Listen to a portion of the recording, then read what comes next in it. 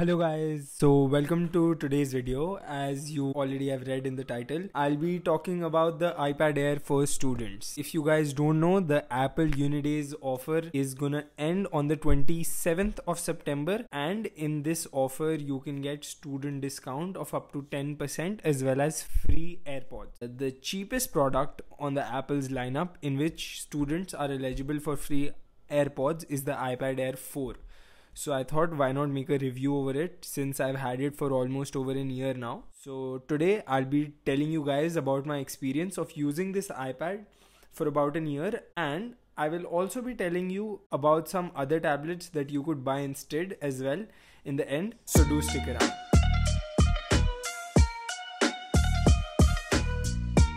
Yes, so you guys have read the title right. The iPad Air 4 can be had at a price of only 36,000 rupees. Now, how can this be done? It's not entirely true, but if you buy it before 27th of September, the price comes approximately to 36,000 rupees because the iPad Air is for 50,000 rupees and you get free AirPods that are worth 15,000. So you can do the math.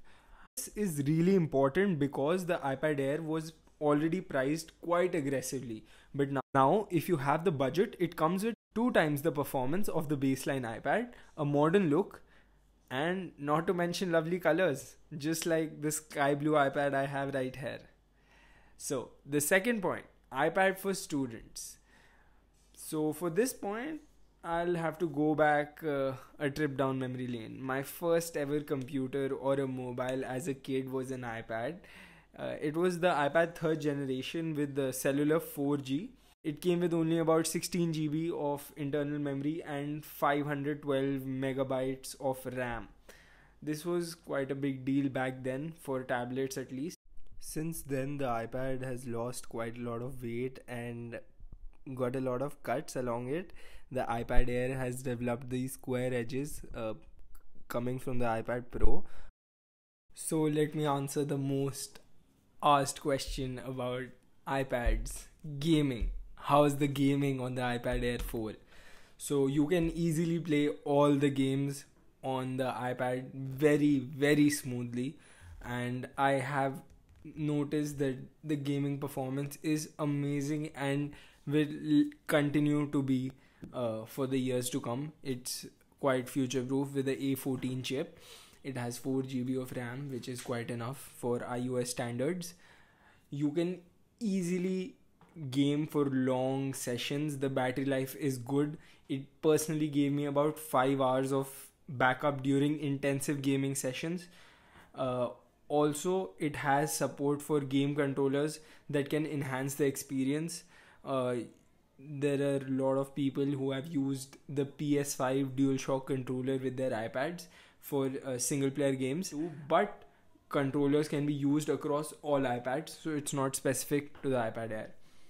It's great for media consumption, and the display is the best in class LCD in this price and gets quite bright.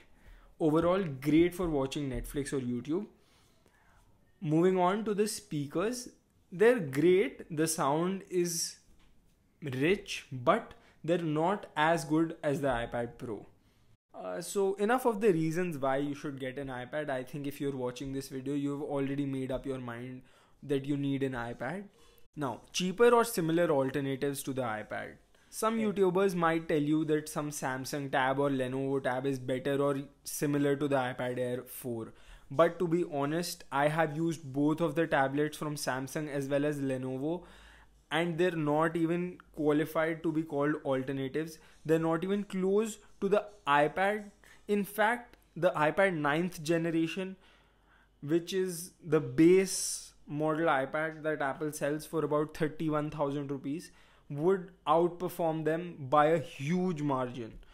And this is purely in terms of performance, because at the end of the day, in a tablet, you will need gaming performance, you will need a lot of multitasking and a lot of apps running in the background. So I feel that a tablet should have enough or more power than your smartphone.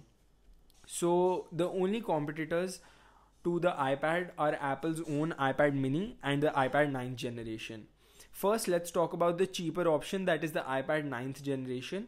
It can be a great at the price, and if you do not have the budget to spend about 50,000 rupees on the iPad Air 4, yeah, definitely they do not have free AirPods as the one in the above, but you still do save a lot on this.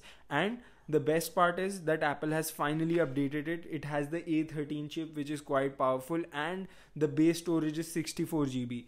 So I don't think so you need to worry. Not to mention that it still comes with a headphone jack, and as a student I'm damn sure that is very important. A headphone jack goes a long way, especially in tablets, because there are times when you're on a game and suddenly your Bluetooth headset loses battery and it's quite annoying. So having a headphone jack is a top priority, at least for me. Lightning versus USB, I don't have any complaints from Lightning because I already have an iPhone and I use AirPods, so it's not really a big deal for me. Moving on to iPad mini 6th generation, it is kind of a conflict because iPad mini has almost everything the Air has: USB-C, the new colors and the new design, but it has a better chip, the A15 instead of the A14 in the Air, and a smaller display. So it gets quite a tough question to answer. Personally, in my opinion, if you're getting the baseline version of both iPads without cellular, just close your eyes and go for the Air 4 because it comes with free AirPods at a similar price and has much bigger screen.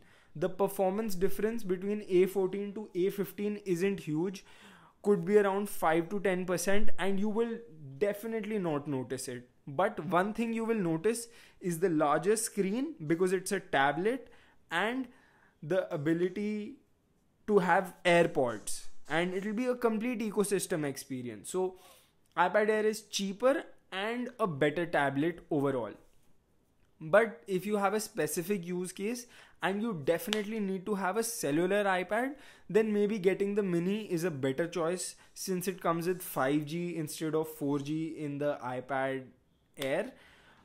We definitely wouldn't be seeing 5G till the next year in India, but it's never a bad idea to future proof yourself.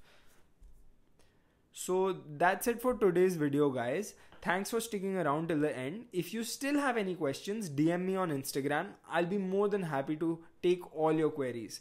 If you like this video, consider subscribing to my channel. And if you don't, then tell me in the comments. I'll try to improve in one of my next videos.